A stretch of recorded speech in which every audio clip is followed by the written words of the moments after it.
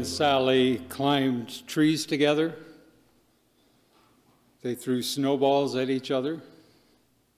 They yanked each other's hair. They fought, and they fussed, and they fumed. They spent lots of time together.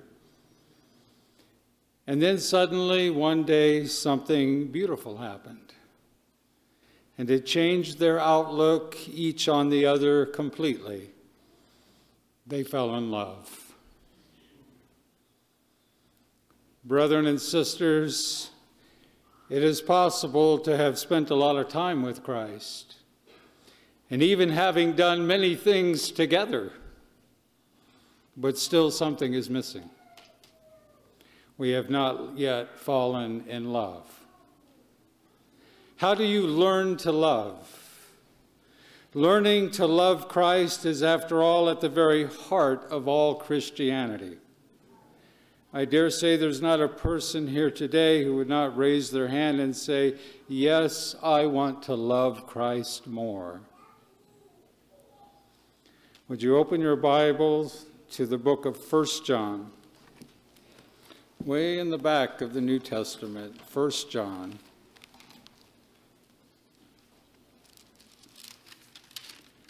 Chapter 4.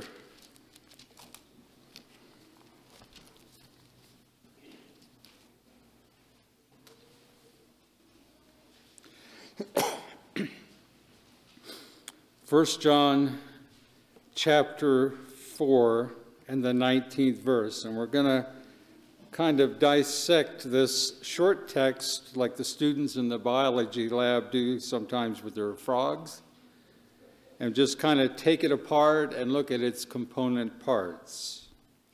1 John, the 4th chapter and the 19th verse.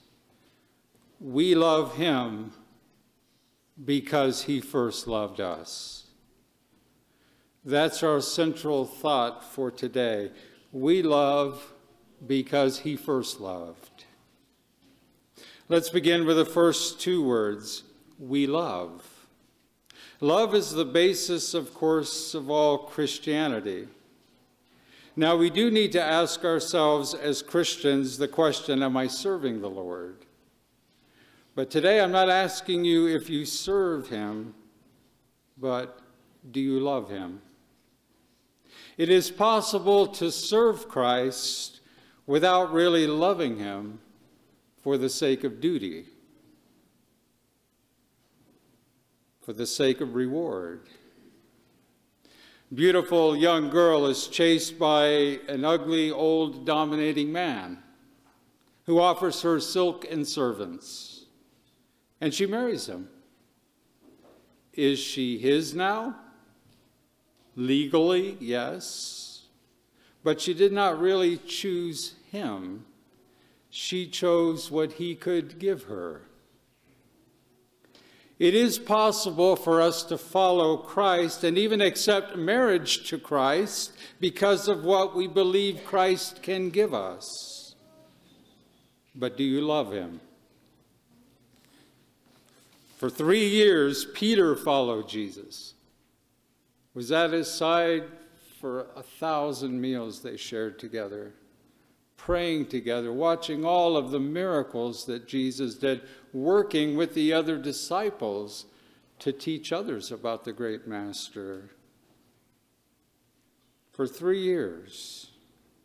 And then after Jesus' death and resurrection in John 21, Jesus asked Peter, do you love me? Love you. I've walked by your side for all of these 3 years. I have left a fishing business. I'm in the ministry with you. I have worked miracles in your name. I believe in you, Lord. But that wasn't the question. Peter, do you love me? And 3 times Jesus asked that same question, and so it must have been an important question. Is it possible that you or I might have served the Lord these many years and not yet really have learned to love him very much? Peter did. And just as certainly as the Lord came to Peter, he comes to your seat and he asks you this morning, do you love me? Of course, Lord. I come to church every week, maybe even prayer meeting. Lord, I would lose my job for you. Lord, I would even go to jail for you. Lord, I'd do anything for you. I would even give my life as a martyr for you. But do you love me? Love, you see, is other-centeredness. There are two poles in the moral world, self-centeredness and other-centeredness. And if we serve Christ for what self can get out of it, we cannot be serving him out of love. Who wants to go to that hot place when he dies anyway? Who would consciously opt for eternal death? Surely anything is better than that. Lord, I will serve you. But fear does not help me love him. Love cannot be commanded. It cannot be won by force or authority. That's from Desire of Ages, page 3. Love cannot be commanded. It cannot be won by force or authority. That sadly is the reason why so many Seventh-day Adventist young people can grow up in a Seventh-day Adventist home and attend Seventh-day Adventist Sabbath school and church services and go to a Seventh-day Adventist church school and live in a Seventh-day Adventist dormitory and wind up not loving Christ. Because you can make a child go to worship, but you cannot command a child to love Christ. You can make a person act lovingly, but you cannot command a person to love Christ. And the problem with many of us as highly respectable, church-going Seventh-day Adventists, it's so difficult for a person who has been taught to act lovingly all of their lives to understand that he doesn't love. Because everybody who believes in love would like to think that he is able to love. Brother and sister, it ain't necessarily so. Back to our text. We love him because he first loved us. Let me put just 3 of those words together. We love because. Human love loves because. Natural love has to have a reason for loving. And love that needs a reason is very imperfect love. Actually, our attitudes toward other people tend to be quite a direct reflection of what we think their attitudes are toward us, right? I find it quite easy to love the people that I think love me. I even have the greatest respect for the judgment of people who think that I'm a good person. Anybody that can think that clearly just can't be wrong about that many things. Then our love tends very much to be a reflection of how another person treats us. Didn't you think once that you were madly in love with somebody who decided that they were not in love with you? And when they stopped treating you in a loving way, you decided that they just weren't all that lovable after all. Human beings have a strong tendency to love because. We have to have a reason for loving. And that's what our text says. We love because. Now, Christ, on the other hand, loves us not because of what we are, but because of who he is. Christ loves us because he is love. 1 John 4:8, the same chapter, God is love. He is love. Beautiful text over just a few pages. You want to turn with me? Let's keep your place here in 1 John. Revelation, the 1st chapter and the 5th verse. Revelation, the 1st chapter and the 5th verse. And from Jesus Christ, who is the faithful witness, and the first begotten of the dead, and the prince of the kings of the earth, unto him that loved us and washed us from our sins in his own blood. Some manuscripts suggest loosed us from our sins or freed us from our sins. But the Jerusalem Bible agrees with the King James, and it's so much more dramatic, I think. Unto him that loved us and washed us. Take a very, very careful look at the order of that verse. What does Christ do first? Love us or wash us?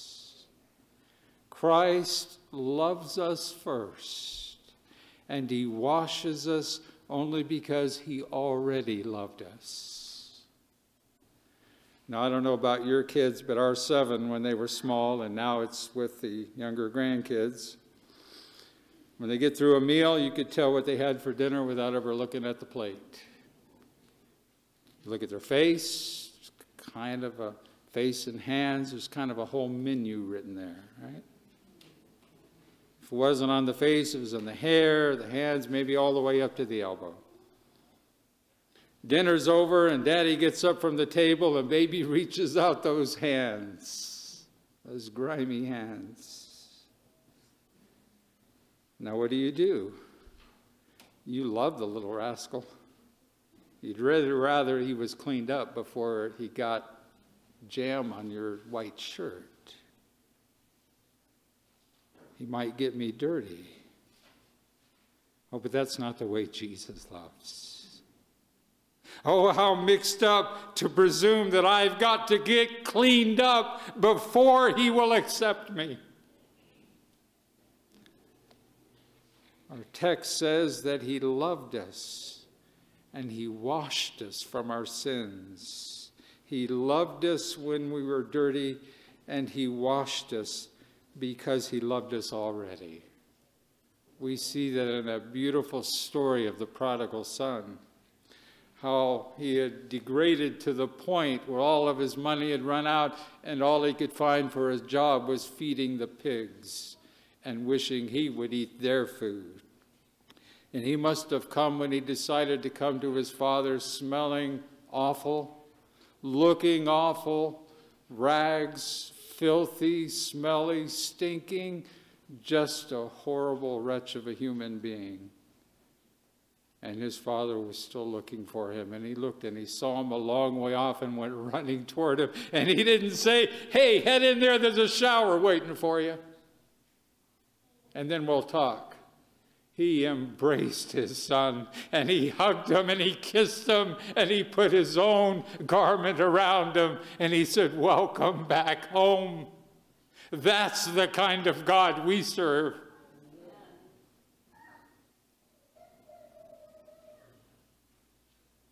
I would like to suggest today 4 rungs on the ladder to perfect love. We've been saying that Christ has a perfect love, but human love loves only because of. How do you get from where we are by nature to where Christ is?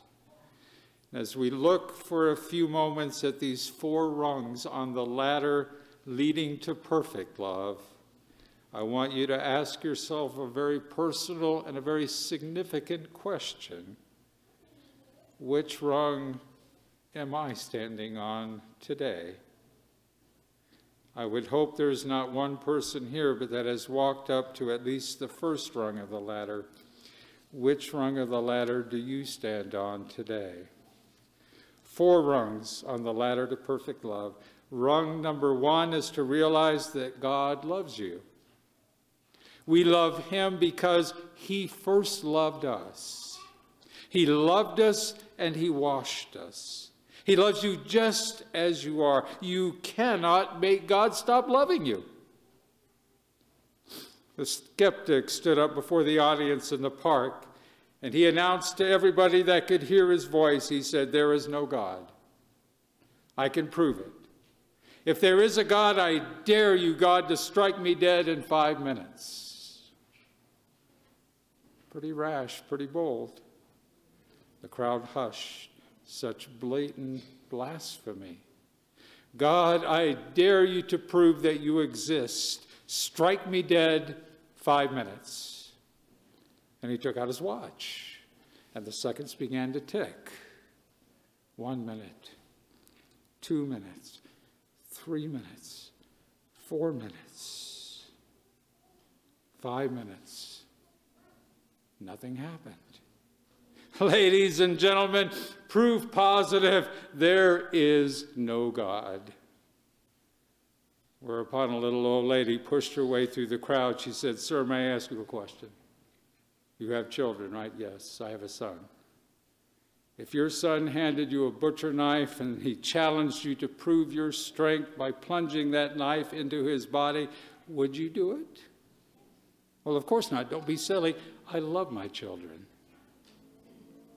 "Of course you do," she said. And that's exactly the way God feels about you. He loves you, and he wants you saved for eternity. And so we need to realize, rung number one, that he loves you whether you love him or not. He loves you just as you are. First comes love, and then comes loveliness.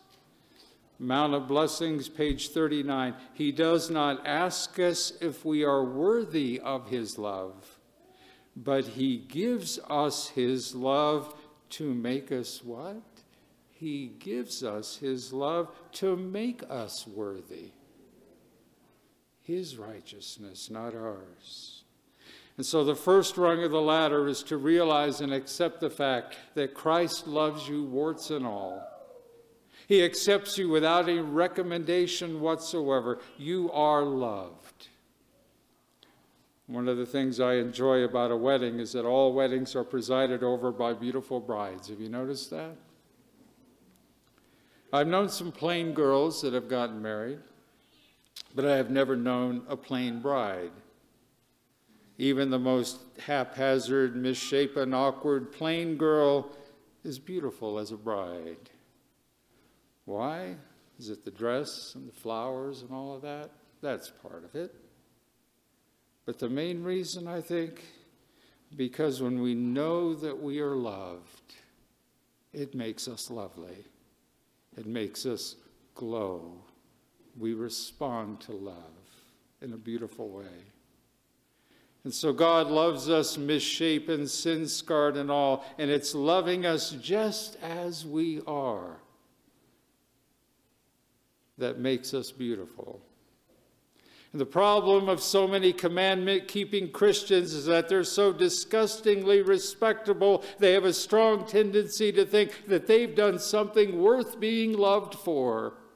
And when you think that you deserve to be loved, the heart goes out of your entire Christian experience. The joy doesn't come into Christianity until you realize that God is treating you so much differently from the way you deserve. And when you think that you deserve God, you neither deserve him nor know him. And so the first rung is to accept the fact that God loves you as you are without any recommendation. You cannot do anything to make God stop loving you. And you cannot, dear Seventh-day Adventist Christian, ever do one thing to make God love you any more than he does right now. He loves you. God doesn't love you any more than he does the drunk down in the gutter. Until we begin with that basic theology, we will never appreciate and love God for who he is. God is love. Rung number two, very closely associated. We let this undeserved love waken within us a love for him. realizing that we don't deserve his love, and yet we are loved. Love begets love. And there begins to be a new understanding of what God is. You see, that's really the basic difference between the pagan and the Christian. The pagan and the Christian both worship in their own ways, but the pagan worships to keep God from doing something bad to him, or he needs to do things in order to win the favor of the gods. It's all about doing. What must I do? But the Christian worships because God has already done something good for him. Done instead of do. God has already done it for us. God has loved that Christian. God accepts that Christian. First of all, we accept God's love just as we are. And secondly, this begins to fill our hearts with love for God, who has treated us so differently from what we deserve. We love him because he first loved us. And now thirdly, the love started with God, God loving us. Now we have reciprocated and we love God back. We respond to his love. Now step number 3, we love our brethren. 1 John 4, verse 21. 1 John 4:21, and this commandment have we from him, that he who loveth God, as we just said, now loves his brother also. We're not at the top rung yet, but we love our Christian brethren because we love the Christ that is in them. There's a law, you know, in mathematics that things equal to the same thing are equal to one another. Probably had to memorize that in math class. Things equal to the same thing are then equal to each other. Called the transitive property. If A equals B and B equals C, then A is also equal to C. Very simple concept. Now you have to use your imagination. We used to have pews here instead of these chairs. And the pews were made out of the same kind of wood that the pulpit is made out of. Oak, I believe. And if the pew there was the same kind of wood that was in the pulpit, and a pew over there was the same kind of wood that the pulpit was made of, maybe out of the same tree, who knows? Then those two pews then both have the same kind of wood, the transitive property. The pulpit represents Christ. The pews represent two brethren in the church. And this man's acceptance and indwelling of Christ, and this man's indwelling of Christ, makes those two people a great deal alike. They have a tremendous thing in common. They share a mutual love for Christ. It's a bit like in a marriage. In the ideal situation, you would have the husband and the wife down here, and Christ would be up here. And as the husband develops his relationship, and that becomes the most important relationship in his life, is a relationship with God, and the wife has that same goal to get closer and closer to Christ. As they do get closer and closer to Christ, they get closer and closer to each other. And as we in the church all aim in our personal walk with Christ to get closer and closer and develop that relationship, we become closer to each other. And so now we come to the 4th step, the most difficult step. First of all, Christ loves us no matter what. This no matter what is especially the thing that makes us love him. And when we love him, then it's easy for us to love him, to love the good, to love the Christ in our fellow man, in our fellow Christian. Now, brethren, some of us are stuck on the 3rd rung of the ladder. We enjoy Christian fellowship. We enjoy loving relationships. But this isn't where the Lord wants to leave us today. Not at all.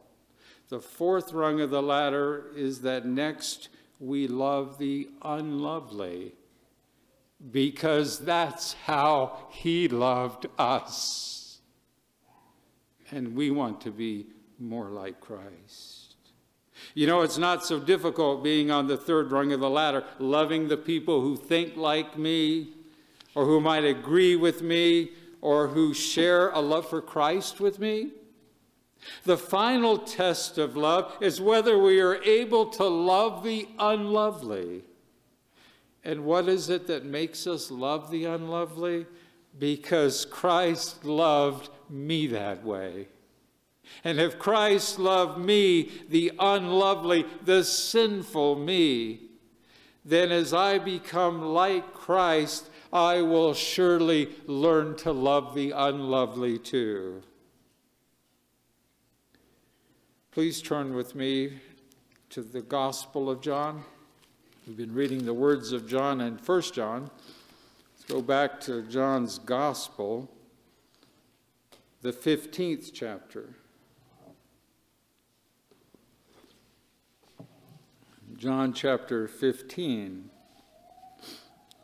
the 12th verse. And maybe you've never thought of this verse in quite this light before. John the 15th chapter and the 12th verse.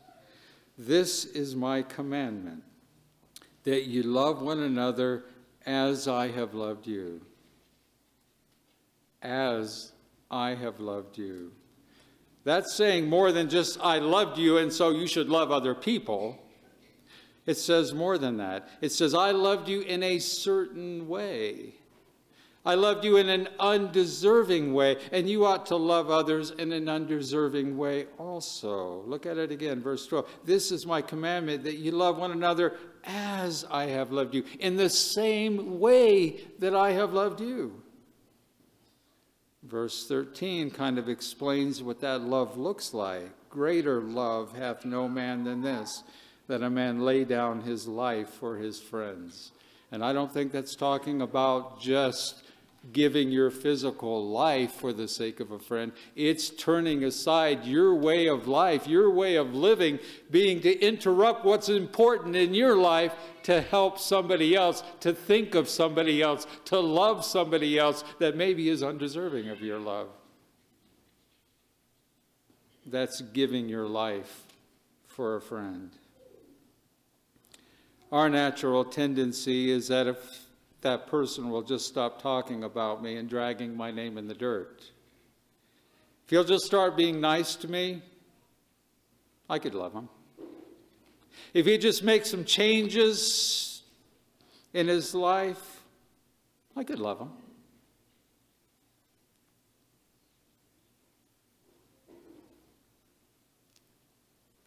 I believe, Brother Spooner, that I could love my wife if she'd only make some changes in the way she treats me and the things she does for me.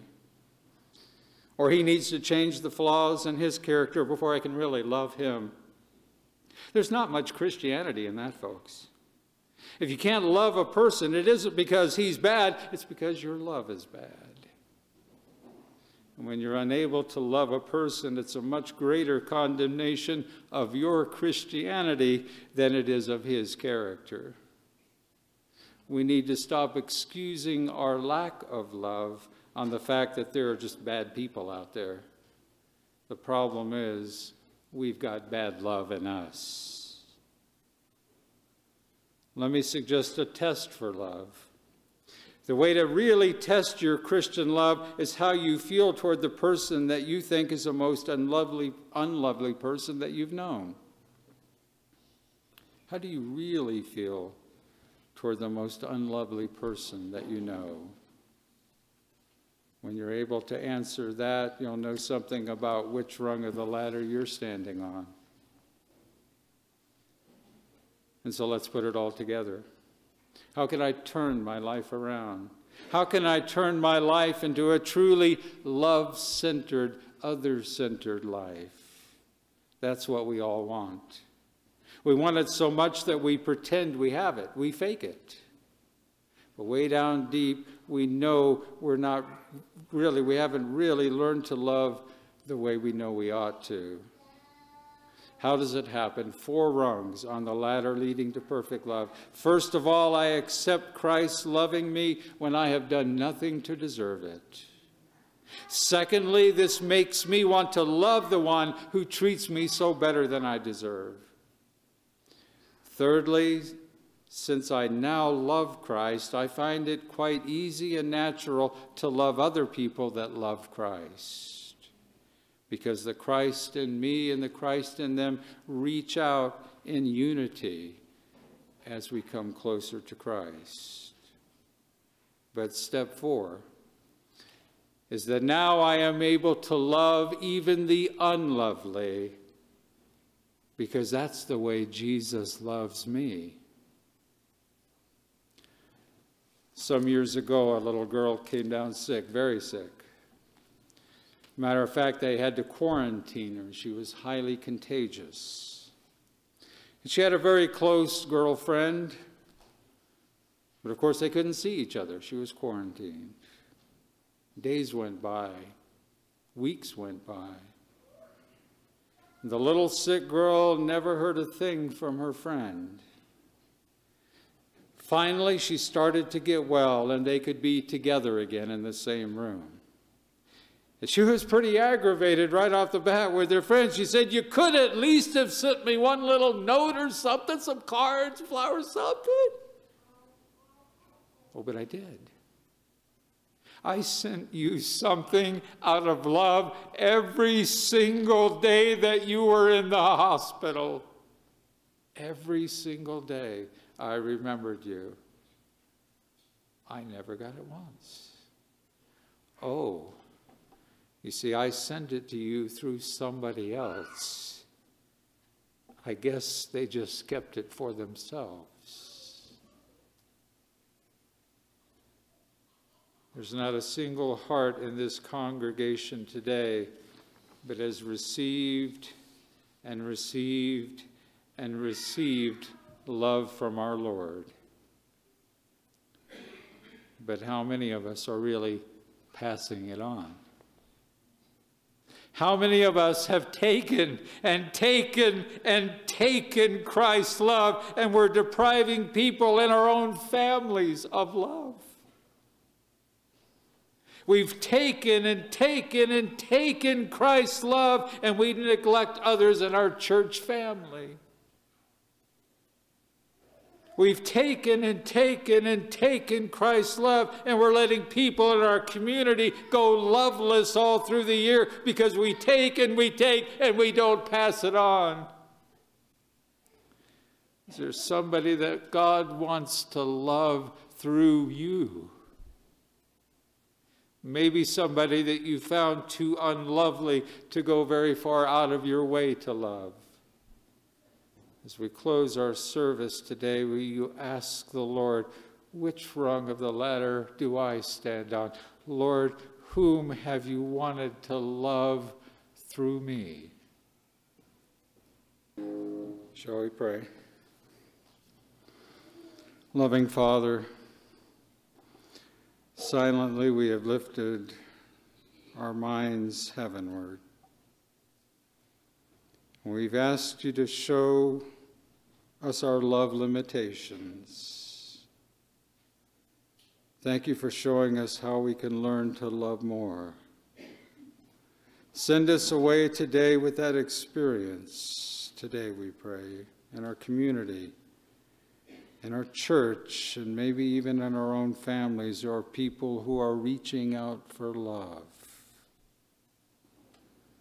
Love that you have perhaps sent to them through us, and we haven't passed it on. Forgive us, Lord. Help us to be willing to go as far out of our way to love them as Jesus was willing to come here out of heaven to love us. May we do a great turnaround, not only as individuals, but as a church, that there might not be one unloved person among us. Thank you for speaking to our hearts today. Take us safely to our homes and send us out to do your work this week, to love even the unlovely. We pray in Jesus' name. Amen.